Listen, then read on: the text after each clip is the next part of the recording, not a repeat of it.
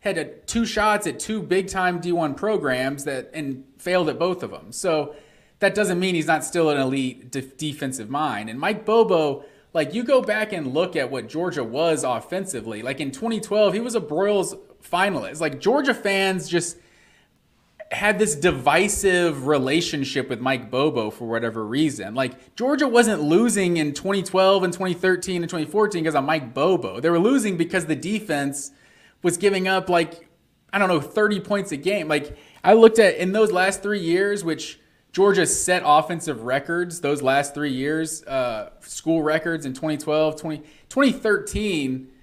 I don't know if you remember 2013. So 2012, Georgia averaged like 37 a game. 2013, which I think was like top 20 or so. Is that still Murray? Yeah, that's Murray's sophomore year. 2013, no, Murray's junior year is 2012. 2013 is